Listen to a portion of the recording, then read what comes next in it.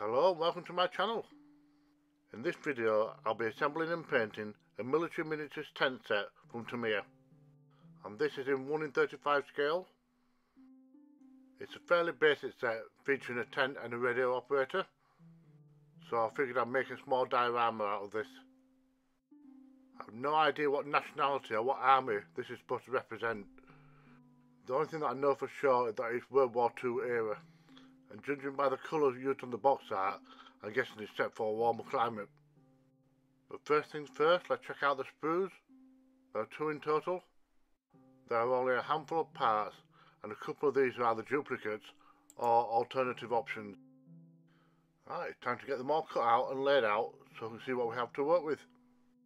So we have a spare antennae for the radio, and we have the option to have the tent either partly open or fully open.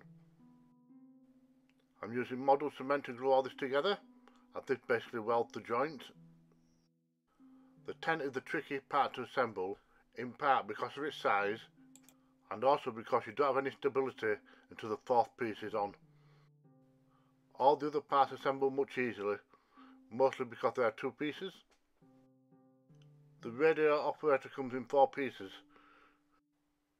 It's just a matter of making sure that his body and his arms are in alignment with the radio set. And once you've checked that, you've got nothing else to worry about. Where possible, I like to keep my pieces separate for painting purposes, and then complete final assembly once that's done. The antenna is supposed to be placed on top of the radio, but if I glue it on there as it is, it will just fall off. So using my tiny drill, I drill a hole in the top of the radio box, and then I add a little drop of glue and push the antenna into the hole. And now I know it's stable, I know it's not going to drop off. And there is a spare antenna in the kit in case you break this one. For the base I'm going to use some PVC foam board. I've already cut it to size, so just need to remove the backing. And now just need to work out what's going to be placed where. And once I've done that, I mark the position with a pencil. There's quite a bit of free space left on the board, so later on I'm going to go through my accessories kit and see what else I can put on, so that I can further expand upon the scene.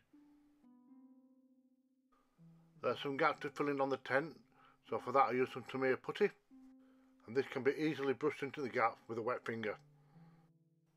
This stuff only takes a few minutes to dry, and then it can be sanded smooth. So a sanding stick's ideal for this. I should have more flexibility over something like standard sandpaper. I want the base to look a little bit uneven like regular ground, so I soften it up with a heat gun and start adding in a few bumps. This won't make a huge difference, but every little helps. Now I've done the base paint for the board, starting off with some black edging, and following on from that I dab on a sandy colour for the undercoat on the surface. Next I spray on a grey primer for all the other parts. The box art shows some wires connecting the operator to the radio. These do not come complete with the kit, but I feel that it needs at least one wire to connect them together, so I drill a hole.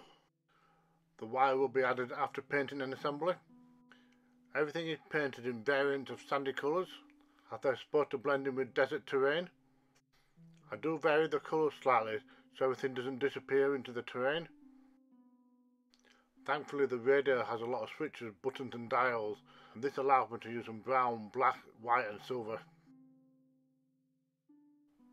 Painting the radio operator is fairly quick. It's just a matter of putting on the flesh tone, followed by the flesh wash, then the uniform colour, and that's 90% of it done. In order to make the tent look weathered, I give it a white dry brush, and I follow that up with a diluted brown wash. And this combination creates the illusion of sun and water damage. I didn't want the ground to be smooth and boring, so I used the Vallejo ground texture. I dabbed it on with my finger at first, before moving on to an old brush and spreading it around. The only problem with this is it takes about 24 hours to dry. But while it's wet, it's a good time to put things in place, as it will be harder to get some of these items to fit once it's dried. So once I put this to one side to dry, I get to work on some additional accessories from some other kits, and I get them painted up. That includes a rolled up sleeping mat, a knife, an ammo crate with some grenades, and a couple of bottles. Now that the base has had time to dry, I give it an overbrush with a sandy colour, and that's followed up with some desert weathering powder, as the look I'm going for is dried desert mud.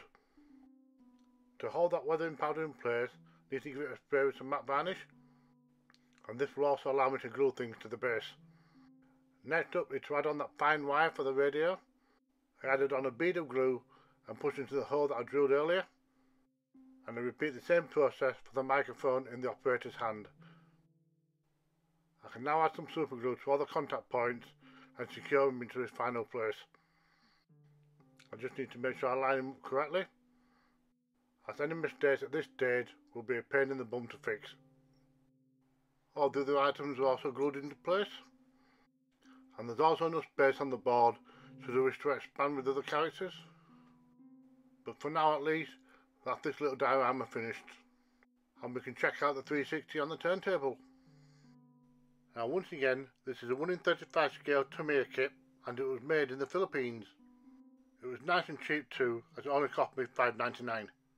Because as you probably already know, model kits can get very expensive.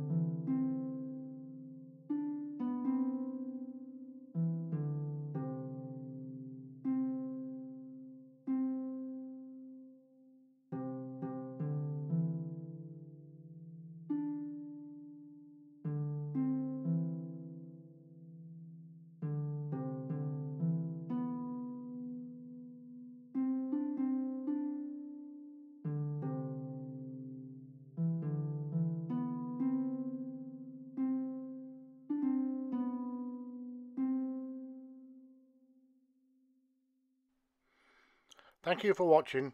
Don't forget, if I can do it, so can you.